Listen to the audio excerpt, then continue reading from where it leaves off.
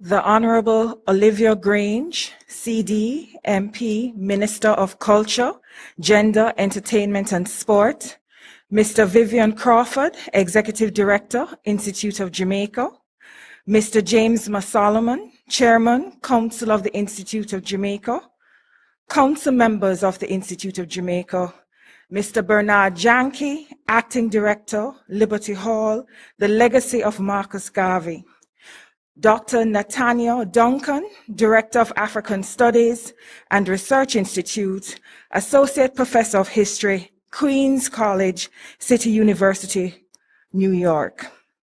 All our viewers watching live stream on the ACIJ-JMB YouTube channel and those from CUNY and other university communities. The warmest Jamaican welcome as we celebrate the 134th anniversary of the birth of our first national hero, the Right Excellent Marcus Mosiah Garvey.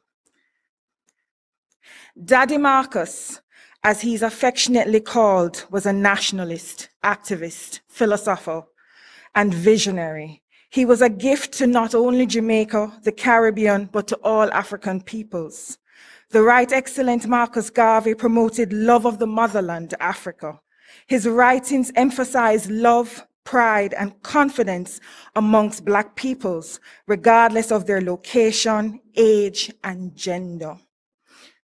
This staging, the 12th staging of the annual Marcus Mosiah Garvey Lecture, seeks to engender the intellectual and political contributions of Black women and focuses on the legacies of the Universal Negro Improvement Association, UNIA Women. We are very pleased to have Dr. Natanya Duncan as our special guest, who will present on the theme, We Build Forever, the Legacies of the UNIA Women.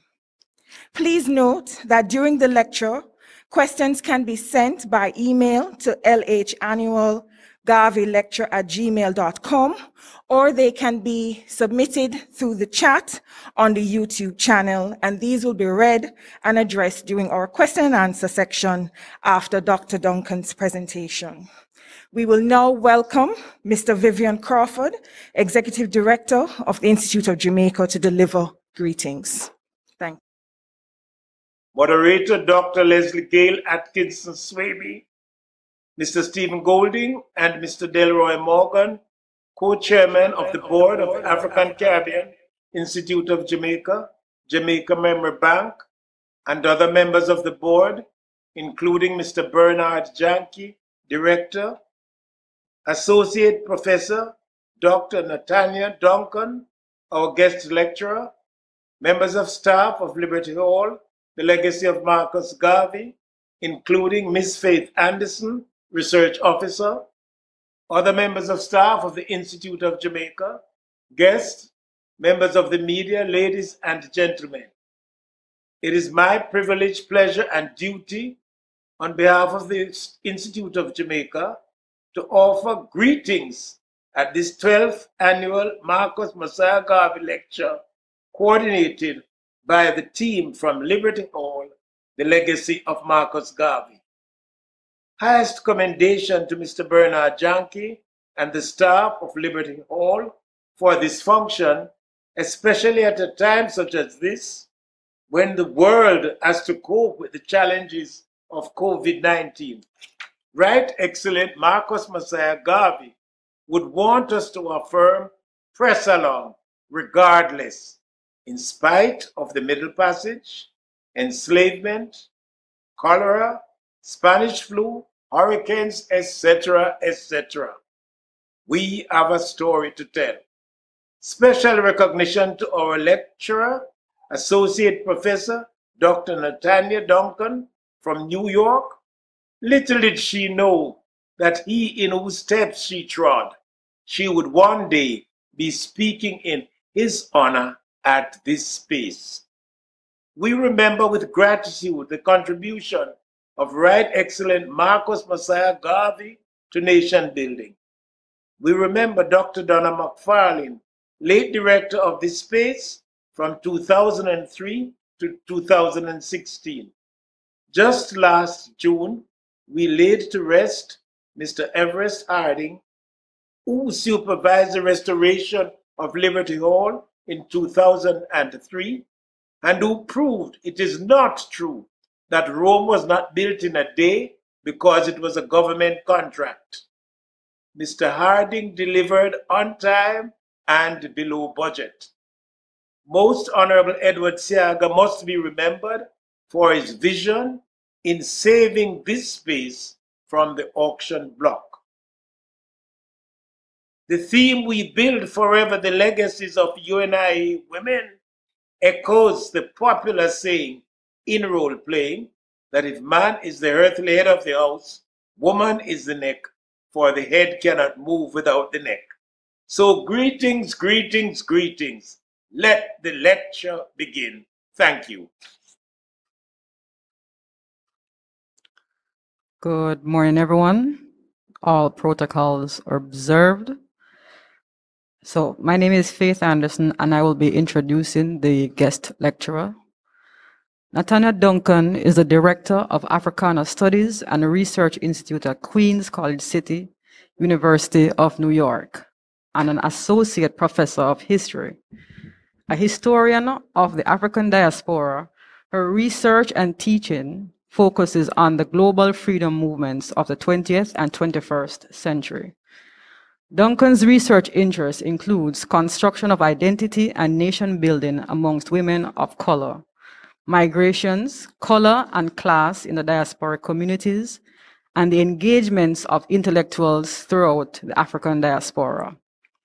Her forthcoming University of Illinois Press book, An Efficient Womanhood, Women and the Making of the Universal Negro Improvement Association, focuses on the distinct activist strategies enacted by the women in the UNIA, which Duncan calls an efficient womanhood.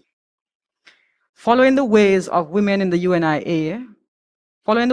which the women in the UNIA scripted their own understanding of Pan-Africanism, Black nationalism, and constructions of diasporic Blackness, the work traces the blending of nationalist and gendered concerns amongst women known and those who are lesser known in the Garvey movement.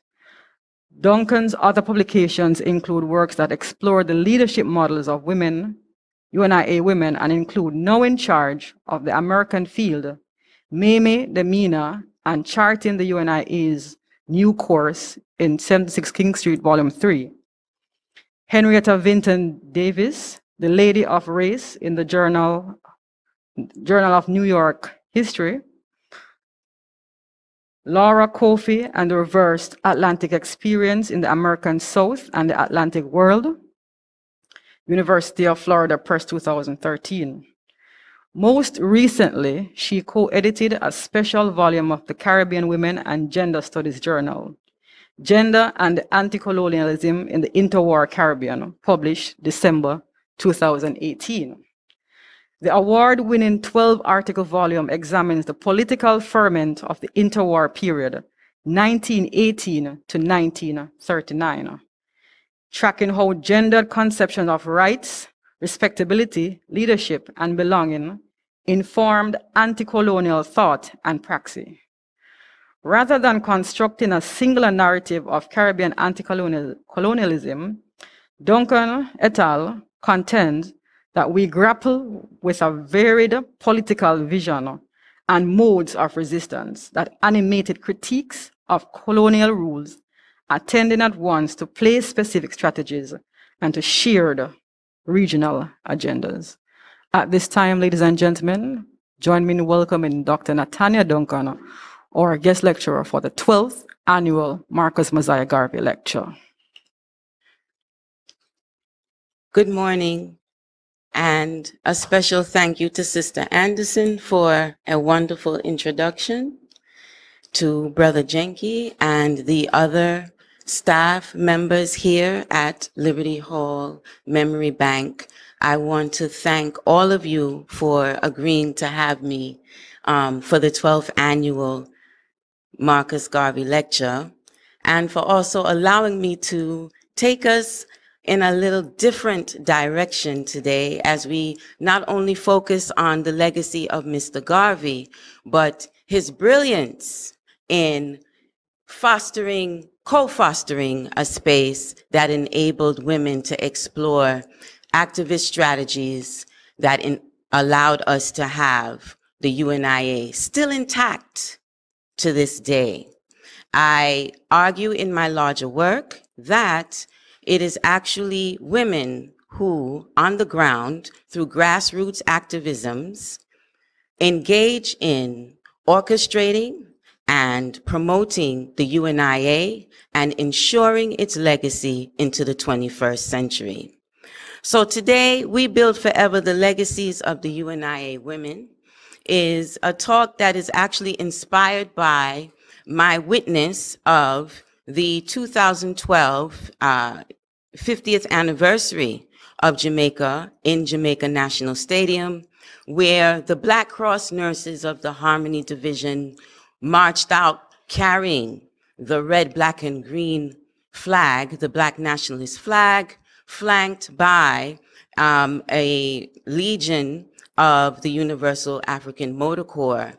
And I was really taken aback by the presence of the BCN at that event, and to see them carrying the flag up to the rostrum, to hear the UNIA's, the national anthem of the UNIA being sung. And then I realized that they had not been fully incorporated into the story, into the narrative of what we know about the Universal Negro Improvement Association. And so in that vein, today I begin my talk with Amy Ashwood Garvey, Marcus Garvey's first wife, who is attributed as the co-founder of the Universal Negro Improvement Association and African Communities League. The two were briefly married between 1919 and 1922, but their relationship started in 1914 as Garvey witnessed Amy Ashwood giving a debate in which she won and was impressed with her speaking prowess. The organization actually received its launching through the financial assistance of Amy Ashwood and her family when she borrowed the money from her mother's purse to print this first set of flyers for the initial meeting. The organization took life when Garvey declared her secretary and she declared him president. Amy Ashwood was a Pan-Africanist, a Black feminist, a playwright, and a restaurateur. Her efforts to increase the global awareness of the Universal Negro Improvement Association's aims can be considered a part of the vast impact that it came to have. And so how did she come to do this? And what was it that she did as her practical strategy, her everyday strategy that enabled this moment that we now have today? I propose that Amy Ashwood was actually the arbiter of a form of activism called efficient womanhood that is predicated on partnership as praxis, intergenerational and peer mentorship, and bridge building. 5 years after the UNIA was incorporated with a constitution that allowed one member, one vote, which essentially meant that women in the organization were fully enfranchised, that women in the UNIA were able to vote for elected officers and run for elected office before women were enfranchised in the United States, in Great Britain, or any other alleged supposed developed country. In the UNIA, women engaged in partnerships with men, with other women, with like-minded organizations and groups that shared the common goal of Black autonomy, Black economic independence, and progressive educational standards for Black children worldwide. One of the ways in which Amy Ashwood helped ensure this was that at the original incarnation of the UNIA, in its aims and objectives, she ensured that it specified that education goals for boys would be equivalent to the education goals for girls, meaning that the curriculum girls received would not be much different than the curriculum boys received, because essentially Amy Ashwood and Marcus Garvey were Black nation builders, and they believed collectively that both men and women had a part to contribute. Now, Amy Ashwood has become known throughout Pan-African circles for her work with the West African Student Union and the League of Colored Peoples in London, England.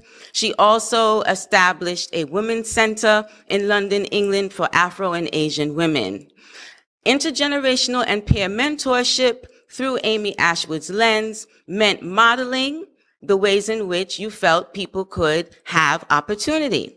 She also served as a bridge builder through the use of her restaurant, the Florence Mills, located in London, England. She raised funds to help students, West African students and Caribbean students get through school, pay their tuition, and also provided a place for them to live above the restaurant. And so we'll be looking at UNIA women today as institution builders. Beyond the UNIA itself, women created specific spaces and extended authorities ascribed to them in the Constitution. Now, the UNIA's Constitution did specify that there would be a women's auxiliary, and many scholars read this as a gendered division. But in actuality, UNIA women took the opportunity to see the separate space as a sacred space through which they began to plan, edit, and even revise some of the strategies of the organization to better meet the needs of the day. The efficient womanhood of the UNIA, essentially in practice, is practical politics that is considered a radical politics. UNIA women are institution builders who believe that all activists deserve credit for the work they do. They also engage in the globalization of Black women's conversations on civil and social rights. The granddaughter of Garveyites, Tarana Burke, founder of the Me Too movement, is a classic example of the extension of the efficient womanhood framework, recognizing a need in our community for open conversations on self-care and managing abuses and speaking about abuses in the corporate world and even in our families and intimate relationships. She established this organization and is now moving it toward self-care and mental health issues for the Black community worldwide. Jessica Huntley, self-described British Afro-Guyanese writer, publisher, social justice reformer, established the Bogle Overture Press in London, England, and grew up in a Garveyite atmosphere. These organizations, institutions that these women built in the 20th and 21st century, are indications of how the UNIA efficient womanhood has stood the test of time. Now, where do we find the seeds or the groundings of the efficient womanhood strategy? In the Negro World newspaper. Now, many scholars argue that the Negro World newspaper was simply Marcus Garvey's mouthpiece. He was always on the front page, and there was really not much to the paper. However, a closer reading of the Negro World reveals that there are many places in which women appear as writers, as editors, as contributors to the conversation on Black nationalism. And we see here in 1932, Madame Demina, who later became Madame Demina Aiken, took hold of the UNIA as officer in charge of the American field and took center stage on the front page of the newspaper. Now, where do we find the women's voices in the Negro World? The People's Forum, the News and Views of the UNIA, a column called Kitty Corner, that was specifically dedicated to having children write in poetry and short essays. The Spanish section, where Spanish poets submitted their work. We have the health notes of the Universal African Black Cross Nurses, authored by registered nurse Clara Morgan, and the weekly magazine and feature section. Now, often people limit their understanding or their interaction on women in the UNIA to considerations of the second Mrs. Amy Garvey, Amy Jakes Garvey, who was the editor of Our Women and What They Think, also served as associate editor of the Negro World, is known as Garvey's chronicler, partnered with white supremacist Ernest Servier Cox and Senator Theodore Bilbo to sponsor a Back to Africa or Liberia bill, and became friends with Dr. W.E.B. Du Bois. Now, part of the efficient womanhood strategy of partnership is that women engage with persons who share like-minded ideas. It's not about who you like. It's not about who you agree with every day. It's about the goal.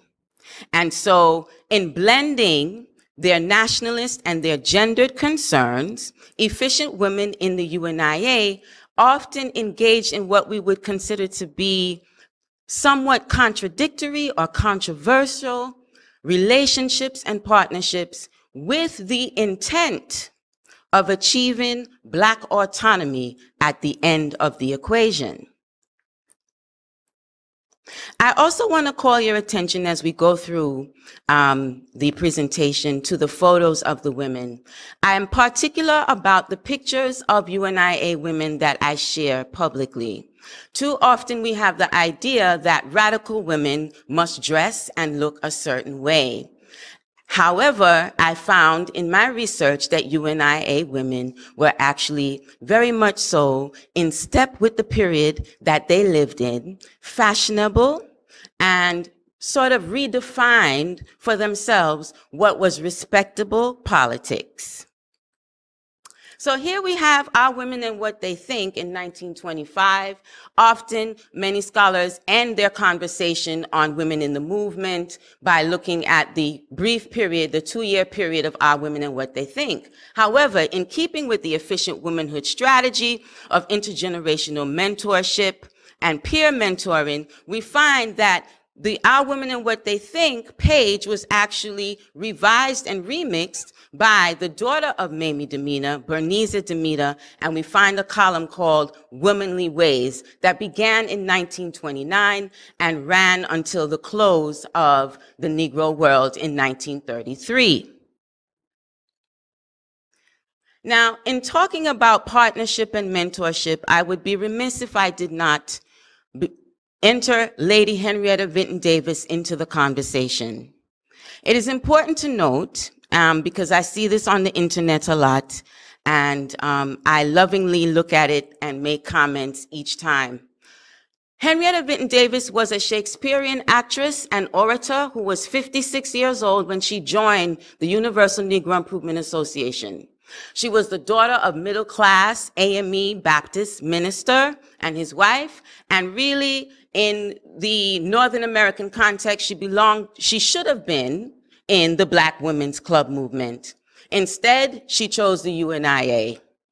And she chose the UNIA particularly because she had an appreciation for the love of self and the love of self-color that Garveyism purported. She was critical of the color consciousness of the 1920s and found that the UNIA provided a more wholesome space. She was not a nurse. However, she did assist in organizing the Black Cross Nurses. She is not the founder of the Black Cross Nurses. The Black Cross Nurses were founded, as we will see in a later slide, by Isabella T. Anderson of Trinidad and British Trinidad and Clara Morgan. She served as the second vice president of the Black Star Line and was on the contingency commission of the UNIA to Liberia. Now, as much as Marcus Garvey went to trial for overselling stock and was accused of mail fraud for overselling stock to the Black Star Line, upon closer examination, I found that many of the stock certificates were actually signed by Henrietta Vinton Davis. People were impressed with her, believed in her, trusted her, and so she became Garvey's right hand and left hand. And often when he was questioned in public about the Black Star Line, he would defer or ask that person's wait until Lady Davis was present because she would be the one to best inform. So there was a sense of power and authority that was ascribed to Henrietta Vinton Davis, not just by Mr. Garvey, but by the membership itself. Now, in keeping with the mentor model in the UNIA, Madam Mamie Leona Turpo Demina became the protege of Lady Davis. Lady Davis traveled throughout Latin America and the Spanish-speaking Caribbean in order to raise awareness of the UNIA, establish branches, and sell stock to the BSL, the Black Star Line. Again, here we have history playing games with us. Madame Demina was actually born in New Orleans, Louisiana. She married a Nicaraguan and was granted citizenship as such at the time. That was the policy. You got married, you take the citizenship of your husband. When she decided that the husband was no longer necessary, she determined to have her daughter born in the Panama Canal Zone, giving her some levity in terms of what type of citizenship she could claim. She then made her way to the United States with her daughter and began serving as a Spanish translator in the UNIA to Lady Davis. Later, she would befriend the champion of the Garvey Must Go campaign in America, Adolph Philip Randolph, who was the benchmark of the Brotherhood of the Sleeping Car Porters, which was the largest Black labor organization to exist at the time. Actually, it was the only one. Because she believed that Mr. Randolph's audience and his agenda best served the UNIA's agenda at the time. When the Negro World folded, Madame Demina started a second newspaper as publisher entitled The Ethiopian World. During her time in the UNIA, she married 2 more times. The last time to a Jamaican man named Percival Aiken.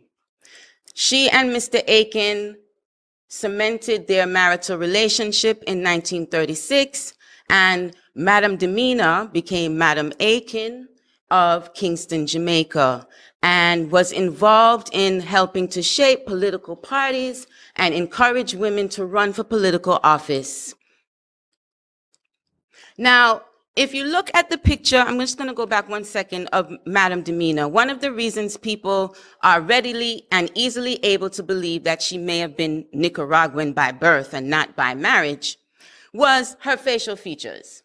And of course, she never took any time to correct anybody. True efficient womanhood status, you use what is working for you at the time. So in order to ensure that she could travel the world and not be questioned for her political activities, she maintained a Nicaraguan passport and a United States passport and used them selectively to claim identities other than pure American Blackness or Caribbean Blackness to get through governing bodies that would have wanted to limit her movement. And so in looking at Mamie Demina, I then had to begin to grapple with the poets of the Negro world who had lauded her and Henrietta Vinton Davis in verse.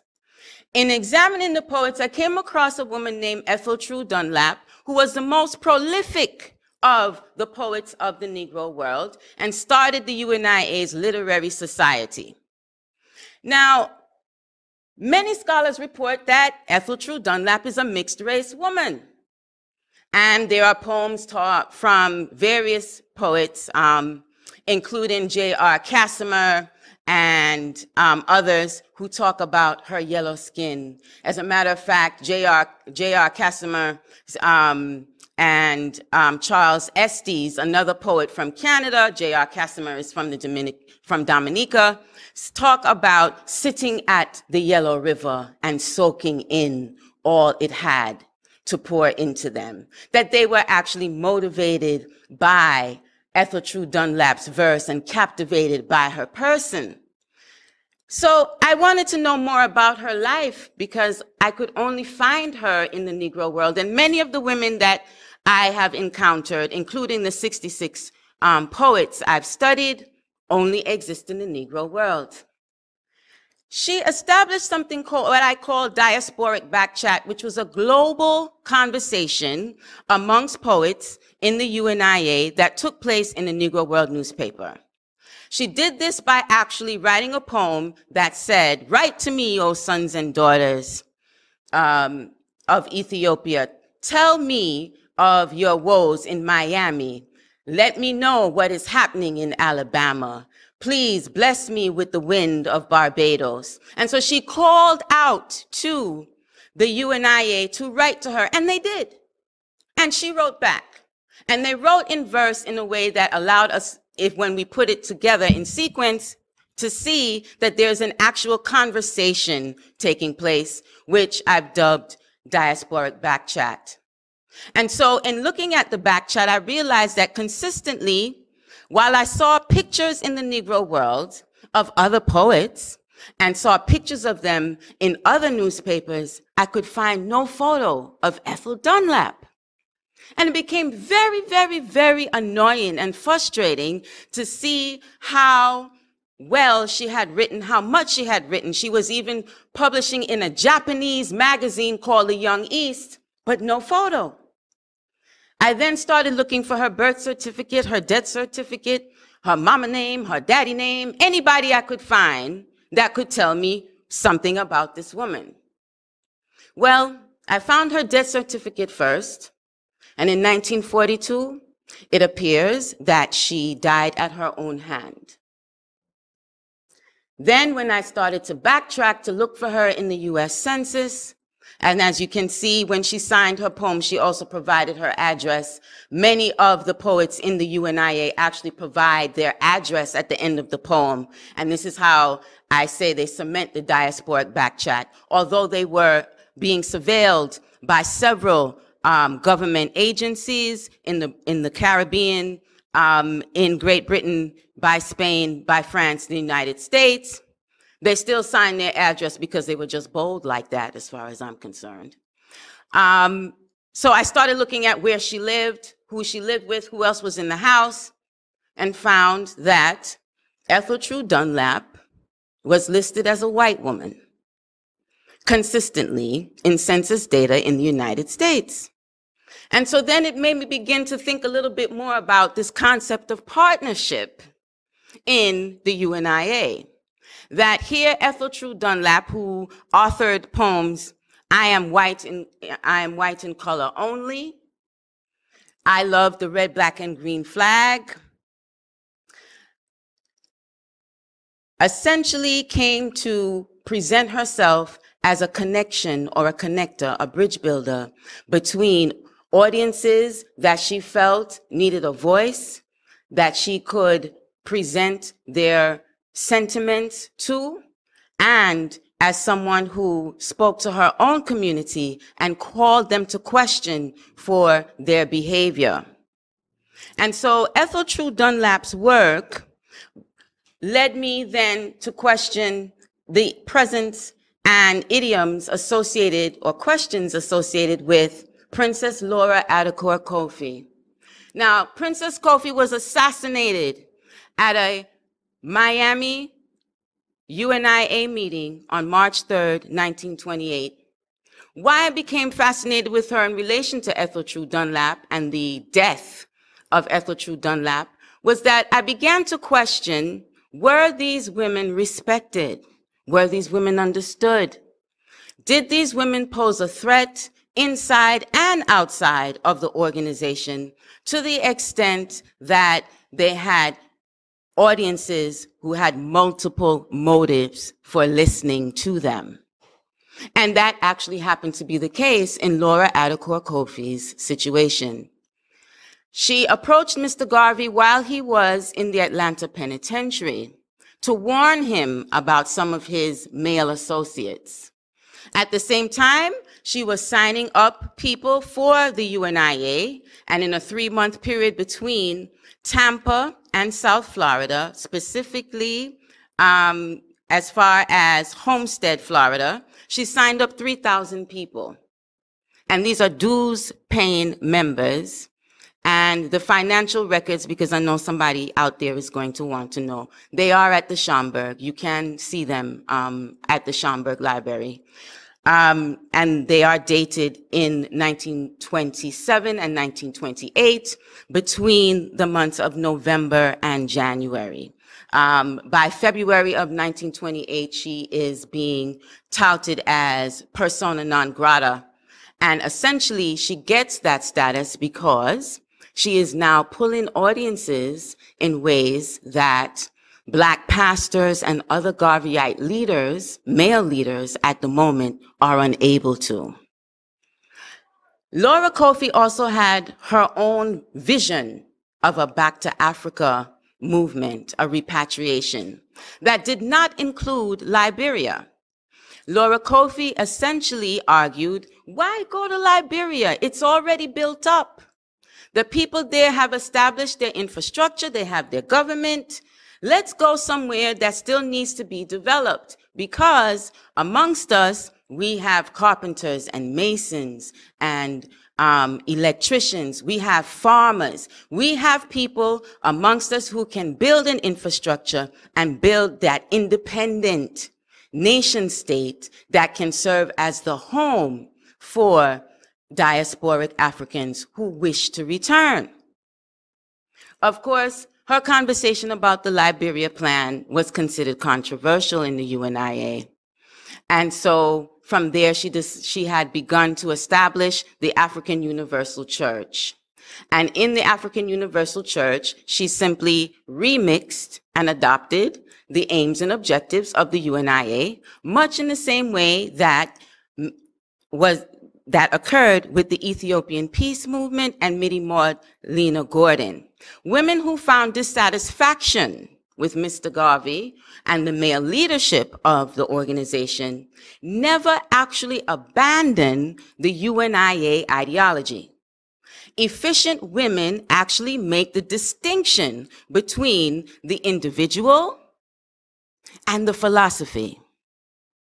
As a result, they were able to refashion the UNIA program wherever they were living over time, and essentially ensured the legacy of Marcus Garvey and the UNIA into the 21st century. Now, we see that Laura Kofi is a woman in white. And we often hear about these women in white who are parading in Harlem, who are parading in Atlanta, who are parading in Virginia. And we are given historically the idea that the Black Cross Nurses Auxiliary was simply that, women in white uniforms marching down the street.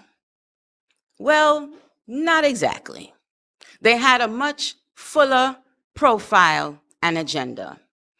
The Black Cross Nurses of the Universal Negro Improvement Association was established officially in 1921, but had actually begun under the auspices of Isabella T. Lawrence and Clara Morgan in 1919 in Harlem, New York.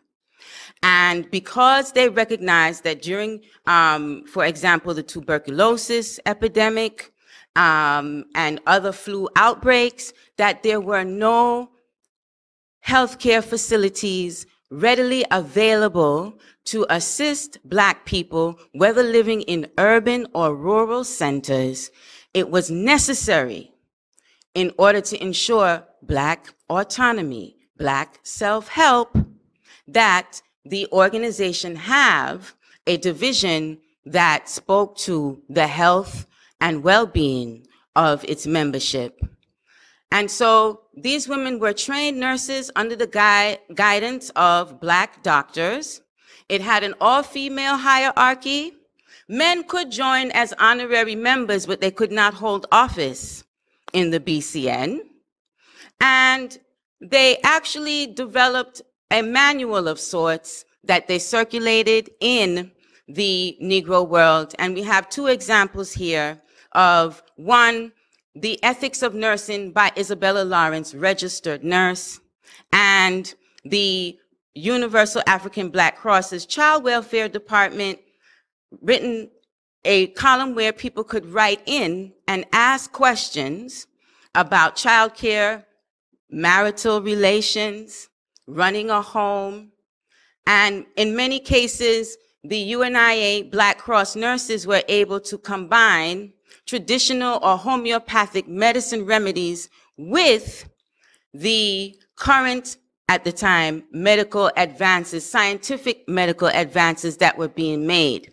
Many Black communities responded more readily to them as care providers, essentially because they knew who the women were and trusted their judgment, but then also because they had proximity and access to them in ways that they did not have to other government-based healthcare structures. Another aspect of the Universal Negro Improvement Association's efficient womanhood is the Universal African Motor Corps.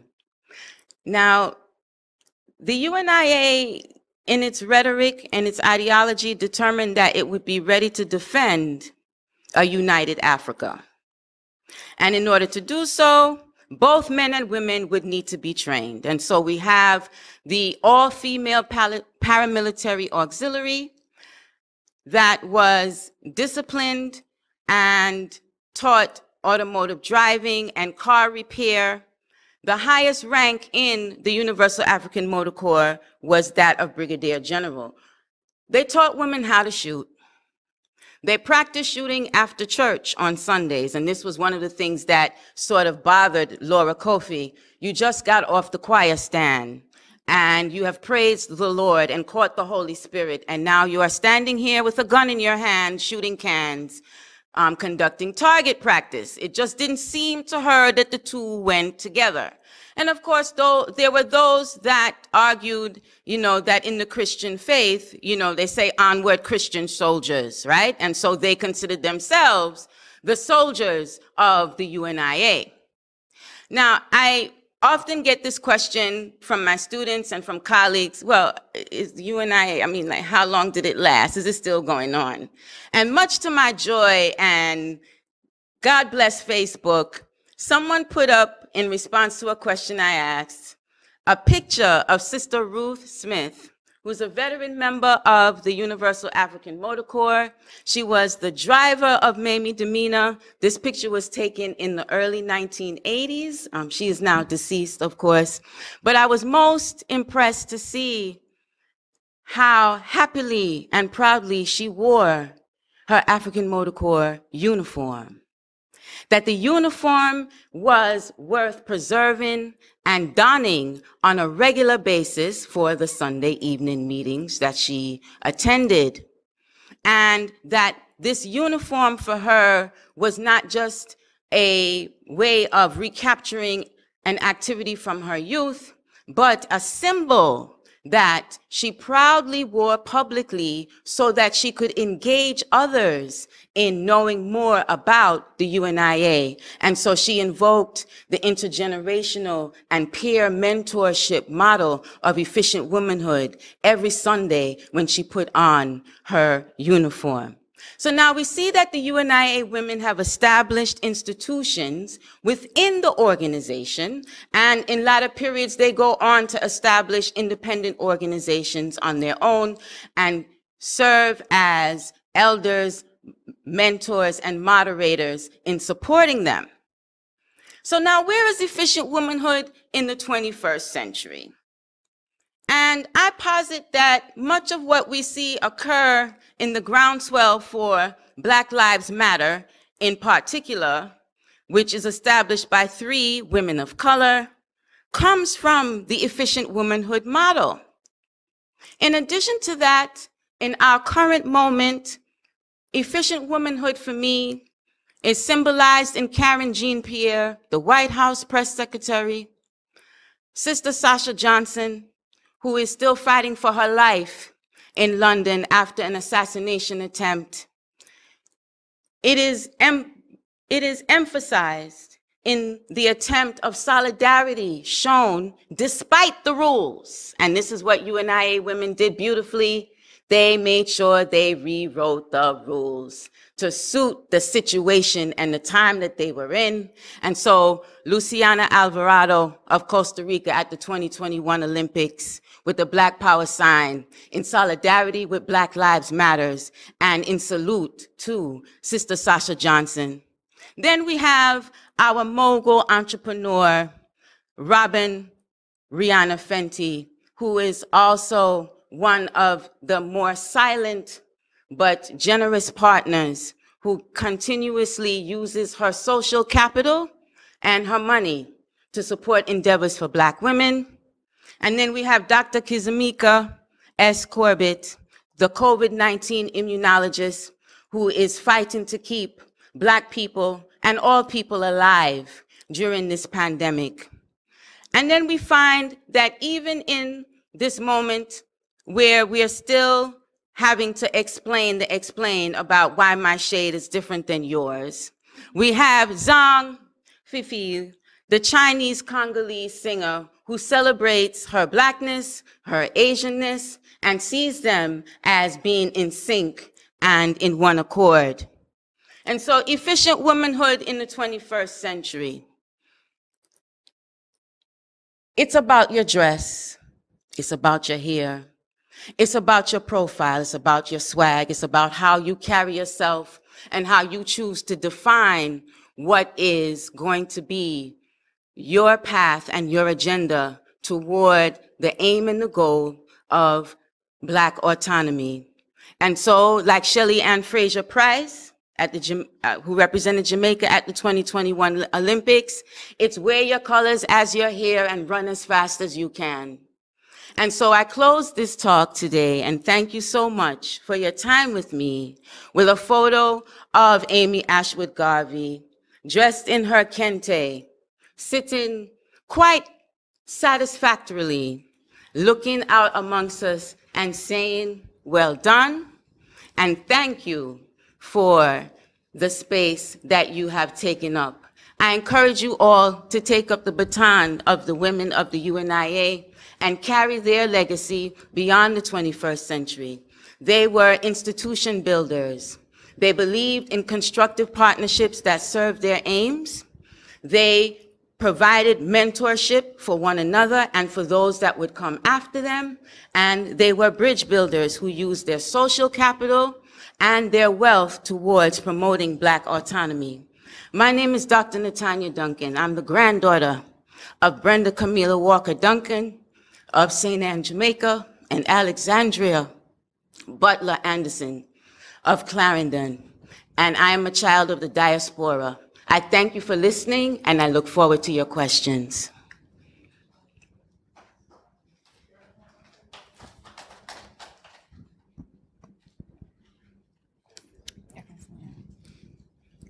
Thank you, Dr. Duncan. That was an excellent presentation. I actually took so much notes, I ran out of paper. I feel that we are truly, well, this was before I found that you were Jamaican, so welcome home. That we are really Pan-African sisters because we both came wearing our Pan-African colors, red, black, and green. You know, it was so unconscious, and it is definitely a beautiful moment. Well, there have been lots of comments. Greetings from as far as Brazil, from Flavio Rude, and many people sending congratulations and how proud that they're celebrating the legacies of UNIA Women with you. And one of the first questions I wanted to ask you, was there a particular moment or event or reason that inspired your research on the nation-building activities of Black women? Thank you so much for that question. Yes, I actually started this 27 years ago as an undergraduate student at Clark Atlanta University as a part of the UNCF Mellon Mays program. And I was interested at the time in doing a comparative study between women in the National Association for the Advancement of Colored People and the Universal Negro Improvement Association. In doing that research, I found a newspaper clip that announced the assassination of Laura Kofi. I immediately realized that while the women of the NAACP were interesting, ain't nobody over there died. And so it was then incumbent to me, or the next step was to find out, why was Laura Kofi murdered?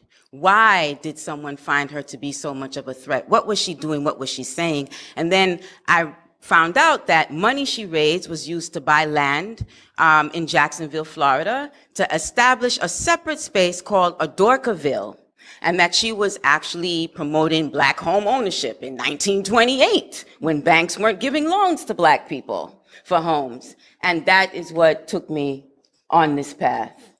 Oh, thank you. I have another question from Shanette Garrett Scott. And she says, great talk. Given the UNIA's emphasis on racial destiny and birthing of a nation, did the UNIA Nurses Corps share reproductive health and birth control information with women members? And did they have instruction and or offer assistance such as doulas for new mothers? Thank you so much for that question, Sister Scott. The Black Cross nurses in their health talks and in the column that was authored by Clara Morgan provided birthing care instructions, prenatal care instructions. There were midwives amongst the BCN. There were women who were both trained midwives and women who had inherited the midwife practice from their mothers. The BCN also engaged in conversations publicly with women about reproductive activities and the choice to have children. Now, unlike other organizations of the period, there was no moderating in the UNIA as to whether or not you should have a child because you are financially or intellectually capable. Now, this did take a different look based on where you were in the organization, because the UNIA's beauty was that it had sort of an elastic clause, that you applied the ideology to the circumstance and the geography where you were located. So in Belize, for example, they had a BCN that actually promoted a very skewed or tapered down reproductive ideology that said women who were not educated, women of a certain age, women of a socioeconomic background should not have children. Whereas in the wider UNIA sphere, if you could have a child, you were encouraged to do so, because what is a nation without its children? And the UNIA spent a great deal of time under Mamie Demena's leadership in particular in creating spaces to serve children, one of which was the Kitty Corner news column. It also established Liberty University on the grounds of Baptist College in Virginia. The organization actually bought Baptist College and opened what we would consider to be an all-age school for UNIA children, and parents actually boarded their children out to go to Liberty University. Thank you, Dr. Duncan. In continuing with the role of the Black Cross nurses, and forgive my bias, my grandmother was a nurse. She was in the first batch of nurses ever trained in Jamaica. I found it interesting that you mentioned that they used both homeopathic and contemporary medicine practices. Is this an extension of us as indigenous peoples, African peoples, where we cannot separate from the natural medicinal values and benefits? Thank you so much for that question. And it's an important one, because in scripting who the UNIA believed themselves to be, they actually attempt to re-script or regraph the way we look at Africa itself and traditional African practices. And so as a result, they engage in homeopathic medicine practices and write them down and publish them in the Negro world as a way of credentializing the potency and applicability of these remedies. And so you find that there are examples of bush teas in the Negro world, of salves from the American South that are used for whooping cough, skin rash, how to break a baby's fever, etc., as well as conversations on the uses of flora and fauna in promoting health and virility. So a number of people were very fascinated when you mentioned the Universal African Motor Corps, especially the paramilitary arm. And you know, I found it so interesting because to me it was reminiscent of the Dahomey women warriors. You know, a lot of people, just because of Black Panther, you know, it's become very popularized, but those who know African history knew about these, they call them Amazons. I don't really like that term, you know, but this is a powerful tradition, a powerful African tradition that was continued by UNIA.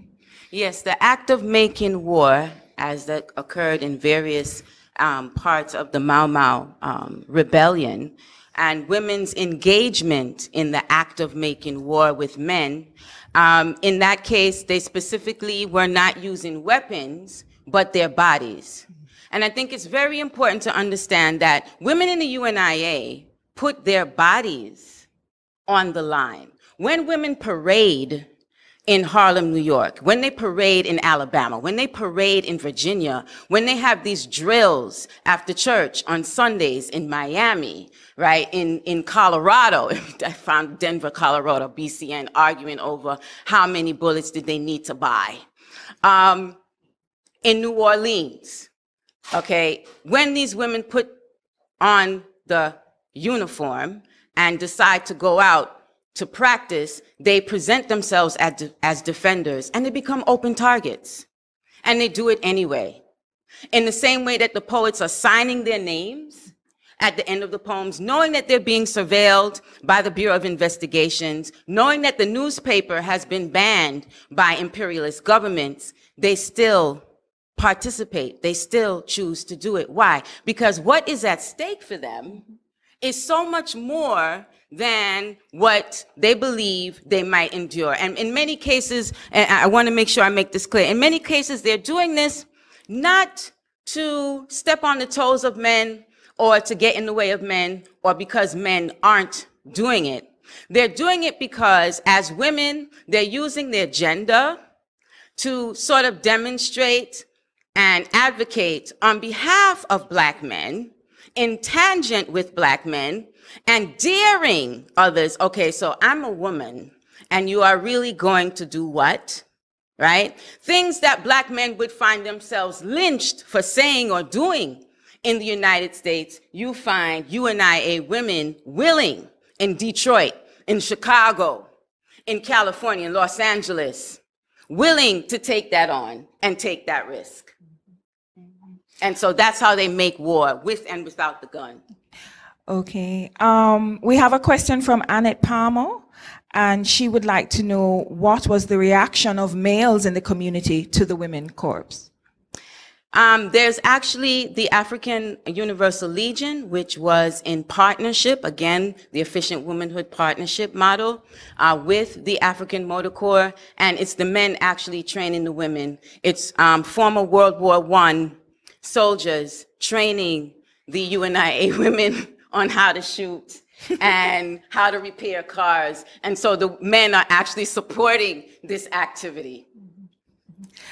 CCGH PhD, she didn't give her name, so that's, you know, the name associated with her entry. She stated, true efficient womanhood status is the use of identities.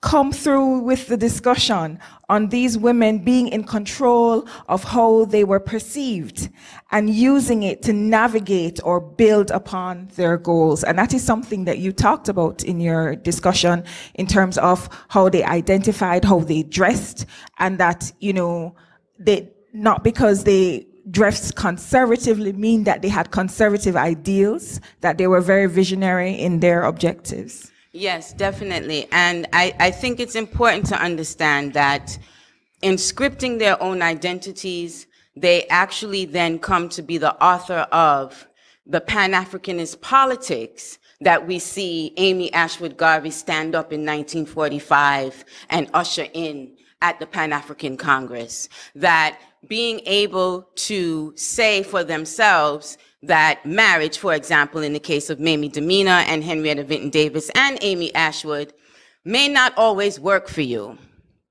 okay? But that does not mean that you are now less public, less active, less valuable because you are not attached or an appendage to a man. And really in 1920s and the 1930s, the culture looked for a Mrs. and a Mr. or a Reverend and a Mrs., right? And here is Amy Ashwood saying, okay, first of all, I invested in this name, so I'm not going to give it up, okay? Secondly, I helped to graft the ideology, so I'm invested in its success, so I will continue. Right? And this idea of reinvention and extension of self, the reinvention of Mamie Demeanor as a Jamaican citizen, who we thought was Nicaraguan, who was born in New Orleans, right? The reinvention of self of Ethel True Dunlap, who made sure that her name was everywhere. We just don't get to take a picture because she wanted to maintain a certain identity. And so in their public persona, they are very specific and particular about how the script is shaped because they are authoring it, and they author it in the Negro world. And so until people begin to understand that the Negro world is a valid primary source, and probably more so than an edited volume or an excerpted book of clips, reading the Negro world from page to page, because I'm nosy and I like gossip, has informed the way in which I see the relationships between men and women in the organization change over time, and recognize that efficient womanhood itself has changed over time. It has evolved. And had it not, we would not see Tarana Burke in the 21st century saying, my grandfather was a Garveyite, and I still own a universal hymnal. And my Bible was a different kind of Bible because it referred to a African-centered cosmology. Do you think efficient womanhood is synonymous with feminism? This is a question from Kenja McCrae. Thank you so much, Sister McCrae. I do not think that efficient womanhood is synonymous with feminism. I believe it is a form of Black feminism. But I believe that efficient womanhood is unique in that it has two aims, two goals that it engages simultaneously and refuses to have one sacrifice for the other. The nationalist aims of the UNIA women go in tandem with their gendered concerns. And so you cannot build a nation without the women as a part of that nation, as conscriptors and conscribers and co-authors. Okay. This is another question from Christy Garrison Harrison. She says, this was an incredible talk.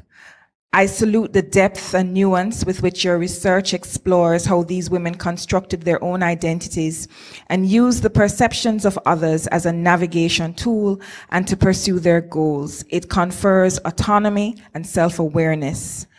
she wants to know if this recording will be available, and she would like, of course, with your permission, if she could show it for her History of Women class. I give my permission, but we would have to check with Liberty Hall, Sister Garrison, as to the availability of sharing beyond their space. But I believe that this video would be used for educational purposes, and so therefore, under that guise, yes. Okay. And thank you for that. All right, coming from Rena Goldtree. I very much enjoyed the lecture and learned a great deal from Dr. Duncan's groundbreaking work. Here is my question. In your presentation, you mentioned that UNIA women were fully enfranchised by the association's constitution and voted within the organization. How did UNIA women's political engagement within the organization shape their political activism both locally and internationally? They gave trouble. They really did give trouble. On the local level, you find UNIA women taking on publicly elected officials. In one case, in New Orleans, after the assassination of James Eason, the persons who were arrested for that crime, the women of the organization decided that they needed to form a particular committee, and they came up with a name for themselves and signed a letter, signed their names, and addressed it to the sheriff, the governor, and the major white newspapers of the era, threatening the sheriff that the seat in his office would not be cleaned. Well, should he not release the persons who they were holding, who the UNIA believed had nothing to do with James Eason's murder. Women in the organization, through their Black Cross nurse meetings, the Universal African Motor Corps meetings, and the Ladies Division meetings, actually discussed political candidates. Now, this is interesting because the UNIA purported to not be a political organization. It also purported to not be a religious organization. However, the political strategies employed by the membership were very much so informed by what they read in the Negro world. And so the Communist Party, the American Communist Party, and the American Socialist Party found an audience in the UNIA. And I believe that in many ways, when we see women running for office in New York City, women running for office in California, as was the case for Charlotta Bass, who ran for vice president, the support of Henrietta Vinton Davis for the Progressive Party in the United States all emanates from the practice that they got in the UNIA circle and their understanding of the political structure and the value of the vote and what it could do for them as women and for their families through their participation in the UNIA spilled over into the general elections in their local areas. Thank you, Dr. Duncan. A special hello to Professor Rupert Lewis. He's watching. And he actually made a comment and he said, very important lecture, opening new gender perspectives. And indeed it is. And I am saying that I'm actually heartbroken that I didn't learn these things in university. So I hope that this is the start for change. And this is important for not just our young women, our girls coming up, but also for our boys to respect the contributions. This is a comment from Fofier, I think that's Carol Miller. Greetings, Nana. Timely presentation in a time and space where more matriarchal energy needs to be invoked to balance the overly patriarchal learning of our universe. All right. Patrice Allen would like to know, what is your advice for young scholars, junior faculty, master's students, PhDs, of women in the UNIA? Thank you for that question. And my advice is really Simple. Follow the sources. While I am a trained historian and I respect historiography, and I cite the scholars that have come before me, as you've noticed in my talk, I am alluding to the need for some correctives in the information that has been widely circulated over the past 30 years that has mislabeled, misnamed the work of UNIA women. And I want to stress that this is work, that this is not service, that this is a vocation that these women chose for themselves. And no, it doesn't have a paycheck. No, it doesn't have an insurance plan. No, there is no retirement. They had to raise money to put a grave marker for Henrietta Vinton Davis's grave in Washington, D.C.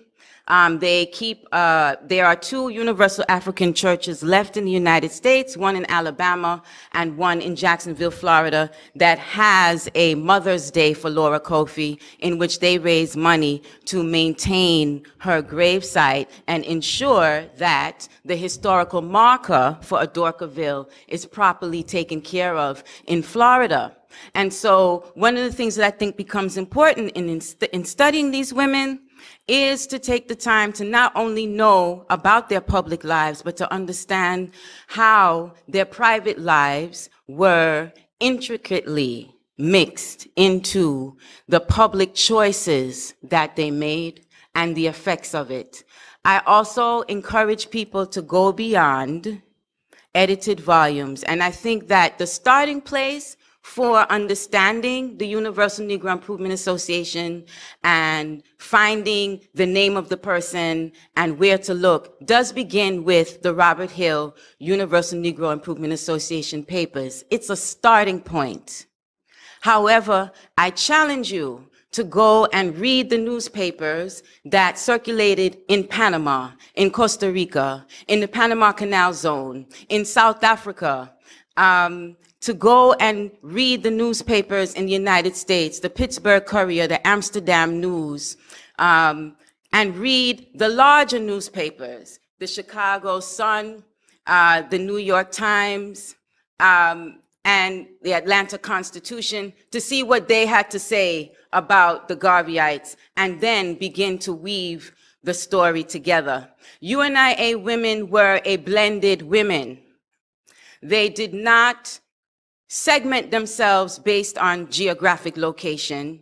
They did not segment themselves based on education. They did not segment themselves based on social background.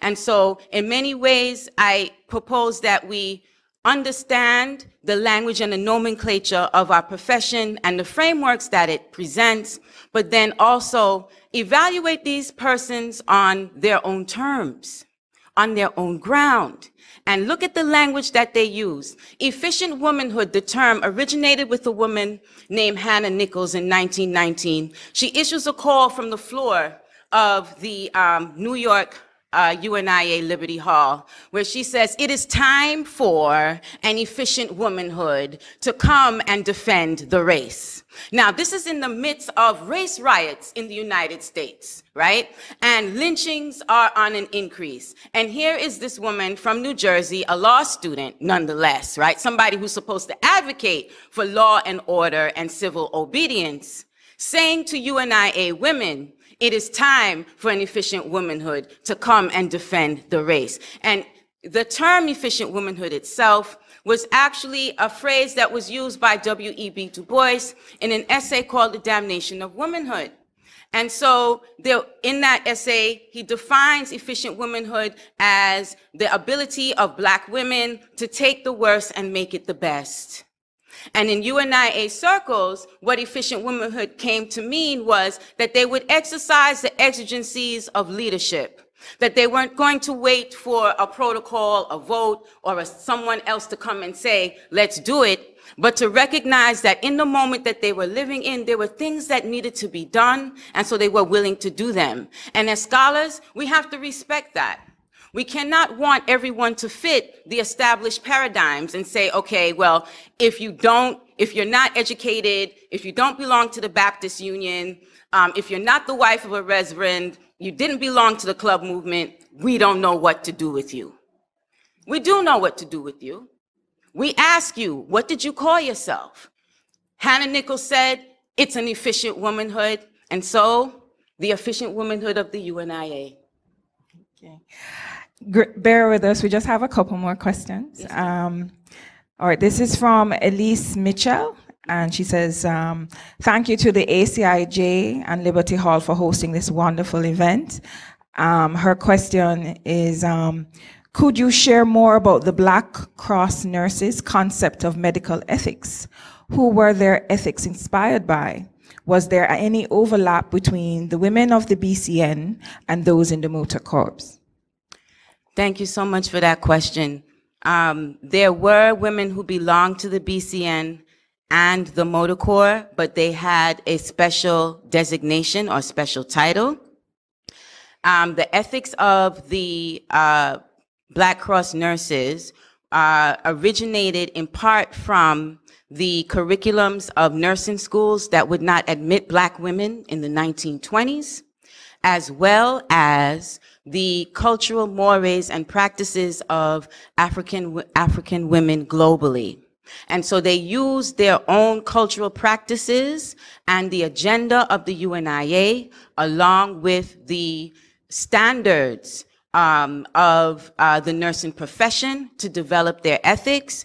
And in this way, when they completed their training and became diplomed nurses, they could then apply to be hired at city and state-run hospitals, because they actually had a manual, a book that showed that they had followed the curriculums of other trained nurses. Okay, and in terms of the overlap, the reason that many of the BCN and the Motor Corps are not one and the same, the women who were in the BCN that belonged to the Motor Corps essentially would, don't laugh at me, but they were trained to be ambulance drivers, right? And so there is a division of labor and work that's assigned. Right, and so that's why you're not shooting the gun and stitching them up after you shot them, right? That's kind of hard to do, and so this is why they actually have two separate auxiliaries. And the use of the word auxiliary is not to in their vernacular is not in any way to indicate a lesser than status than the African Legion, etc. But it is the name that the women chose for themselves, and how they chose to describe their work, because they saw themselves as an extension of the UNIA. And as an extension of the UNIA, they had the right to exist independently. So even when the UNIA was not fully functioning, you find that the BCN still exists in communities when there is no actual UNIA division intact. Thank you, Dr. Duncan. Christy Harrison, she adds, to the point that you made, that a vocation, it's not a service. And yes, to that key distinction, which is often overlooked, descriptors of women working or leading are often couched in the marginalizing terms, and then she has waving handkerchief. Mm-hmm. All right, we have a question from Hervin Chung. And it states, it is perhaps time for the creation of a Marcus Garvey Scholarship to supersede the Rhodes Scholarship within the African nation. What is your opinion on that, Dr. Duncan? The creation of a Marcus Garvey Scholarship to exceed the Rhodes Scholarship within the African nations would be a worthwhile endeavor. Any space that we can establish that would promote and create education opportunities for persons of the diaspora is a welcomed one. I would actually include a proviso in such a scholarship if we had anyone out there with the money to help us get started. Brother Chung, you feel free to establish it, and I'll make sure to click the link on the GoFundMe page. But I think a proviso should be that you are required to teach at a historically Black college and university, that you are required to do scholarship and research that is relevant to the African diaspora and promoting an understanding of its global brilliance and expanse. I heartily agree. Concur to the fullest. Okay, so this is from me. I noticed that you've published on Mamie Demina and Henrietta Vinton Davis and Laura Kofi.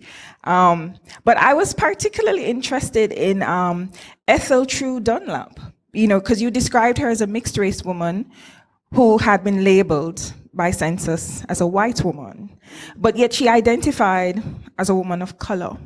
Do you think that really matters? I mean, does society have the right to construct your own personal identity? Well, in actuality, her father listed her as white on the census. Her mother was deceased at the time when she was 6 years old at the recording of the first census that she's listed on. And I was unable to date, to locate records on her mother and her mother's family to establish if they were actually Black. So Ethel Dunlap, when she is born in Missouri and leaves Missouri to go to Chicago and happens to live in what is called the Black Belt of Chicago at the time, and joins one of the more prominent Black Baptist churches. And in that setting, she encounters Garveyism in December of 1919, and then I find her membership card for Chicago in January of 1920. So she joins instantly, apparently.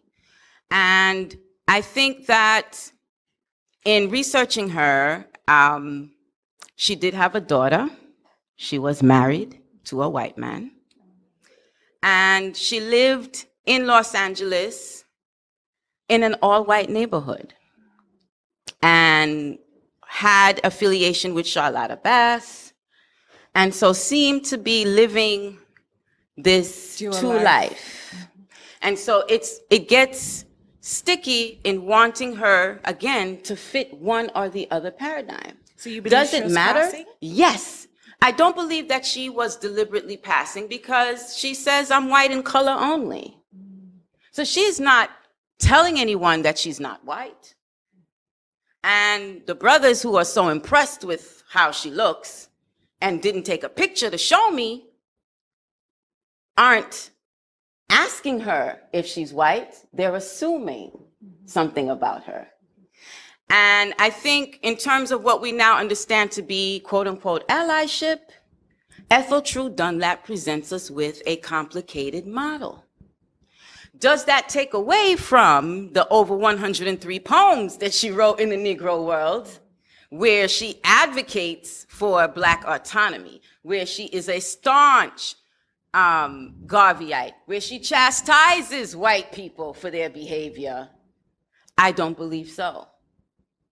In fact, I think that when we understand that UNIA women come to the organization and reinvent themselves along the lines of the nationalist cause, that we can only salute her for her daring.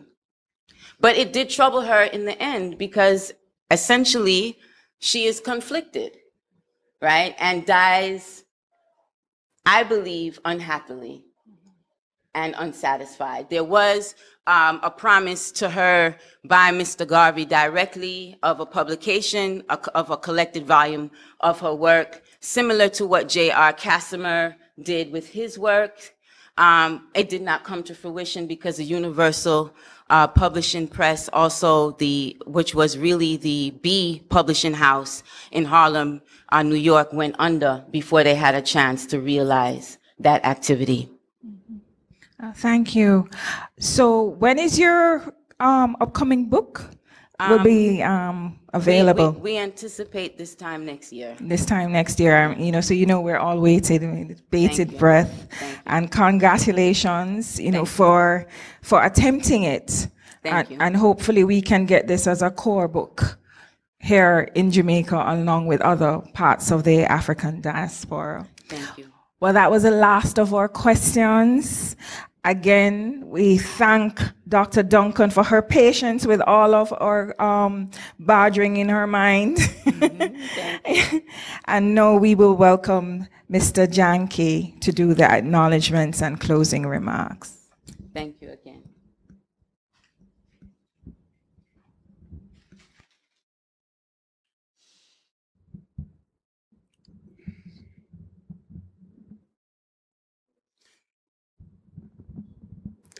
Today's activities would not have been possible without assistance and contributions from various persons.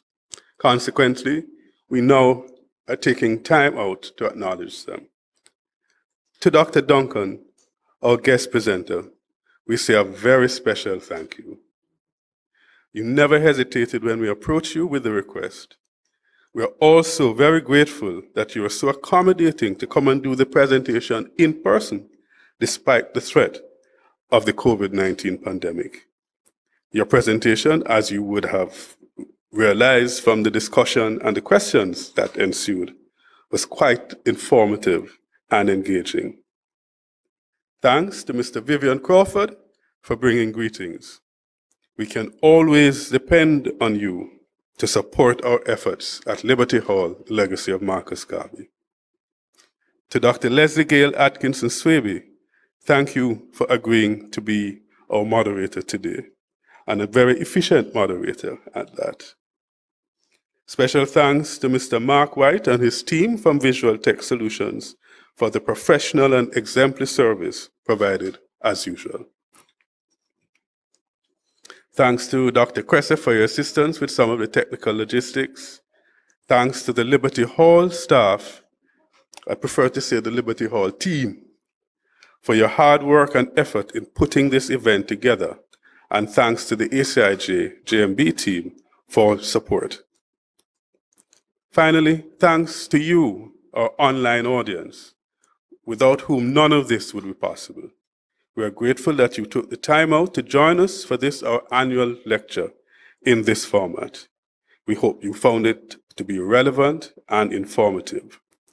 We are ready to welcome your visit with us at Liberty Hall as soon as it is safe to do so. Feel free to contact us afterwards should you require additional information or clarification. Without the contributions of everyone mentioned, the 12th staging of our annual Marcus Garvey lecture would not have been possible. Thank you all, and stay safe. As one last gesture, and as a token of our appreciation, we have a small token to present to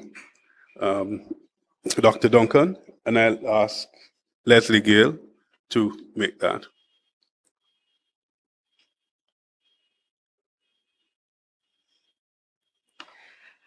Dr. Duncan, thank you for being here physically. Thank you for sharing your research and your passion. And we are so grateful for this lecture and all that you have taught us. And we wish you every success in your future research and publications. And you should seriously think about coming to Jamaica, even as a research scholar, to teach our next generation of students. Thank you.